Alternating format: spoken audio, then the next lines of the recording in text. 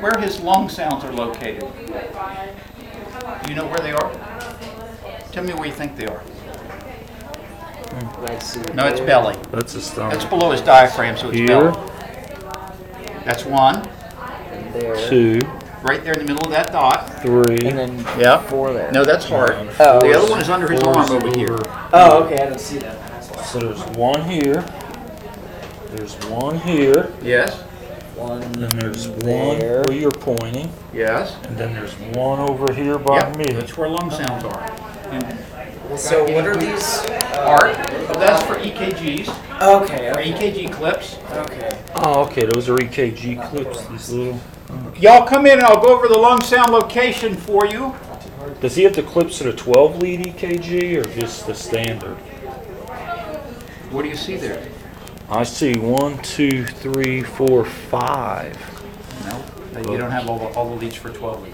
Okay, that's Okay. Okay, lung sound locators.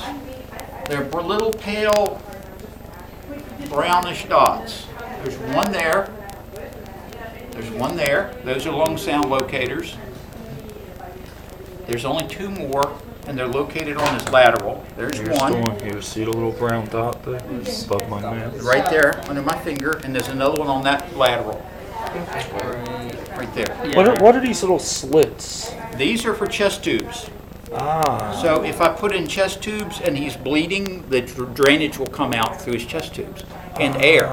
Okay. If he's traumatic, if he's programmed for trauma, he will bleed through those areas. Awesome. This is a heart sound. This is where you can hear heart sound here. This is for CARDIOCENTESIS, so you can puncture his heart sac. These are bowel sounds. You can see a better circular there of the speaker. That you can see the speaker actually comes all the way out to there, to there, to there. Bowel sounds, bowel sounds, bowel sounds, bowel sounds.